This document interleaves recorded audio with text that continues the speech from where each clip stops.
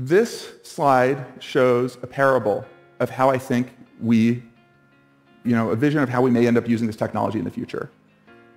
A person brought his very sick dog to the vet, and the veterinarian made a bad call to say, let's just wait and see. And the dog would not be here today had he listened.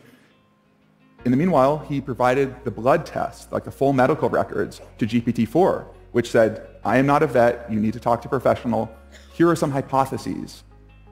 He brought that information to a second vet who used it to save the dog's life.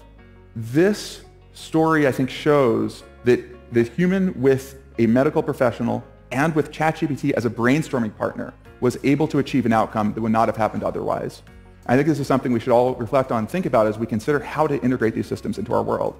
That was OpenAI co-founder Greg Brockman just a couple of days ago at the annual TED conference right here in Vancouver, Canada, sharing some of the latest advances in OpenAI's GPT-4 artificial intelligence model, arguably the most advanced deep learning neural network in the world. Welcome to FutureScape.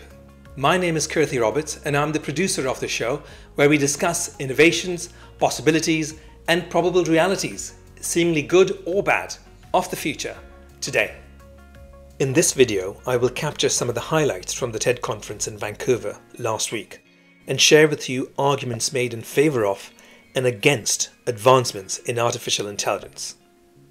Starting with the arguments in favor, in addition to the story of how artificial intelligence saved the life of Sassy's dog, OpenAI co-founder Greg Brockman shared a number of mind-blowing new plugins not yet publicly released that demonstrated the power of this technology. For instance, Brockman asked the AI to suggest a post-conference meal and to generate a picture of it. Here the AI is carrying out the task. The AI is also reporting back to him where it is in the process and what exactly it is doing. Here it has completed the first task and also generated an image of the exact meal it proposed for his viewing. Next, he asked the future version of GPT-4 to put together a shopping list for the ingredients and to tweet it out to all the TED viewers out there in real time.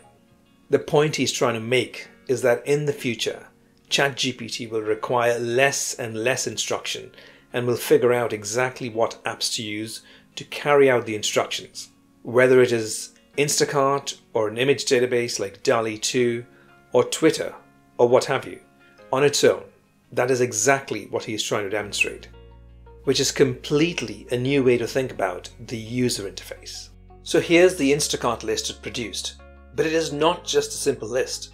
All the items have been selected and put in his cart, and all he has to do is to adjust the quantities if needed and then proceed to pay. And here's the tweet that the AI has already drafted for him, and all he has to do is to review and send it. In the next example, he showed how even when you don't know what you want, in the future, ChatGPT can try to infer what you might be looking for and guide you in your own query. For example, here he has a large dataset of about 167,000 papers published in AI over the past 30 years and doesn't know where to begin the analysis. But he uploads the file and enables the AI to go off and work with Python, a versatile programming and scripting language commonly used by data scientists and engineers alike, and simply puts in a very generic request, and voila! It analyzes all the data in a split second and proposes a number of different visualizations, such as graphs with the number of authors per paper, the number of papers published per year, and a word cloud from all the titles in the paper. What he's trying to demonstrate here is how in the future, with zero programming skills, you can have the power of data science right at your fingertips. There were a couple of other examples he made, but the main point he was trying to drive home was about the future of human and machine collaboration and interaction, and how going forward we're going to have to rethink almost every aspect of how we interact with our personal computers or connected devices. Now, no story is really complete without telling or recognizing the flip side of it.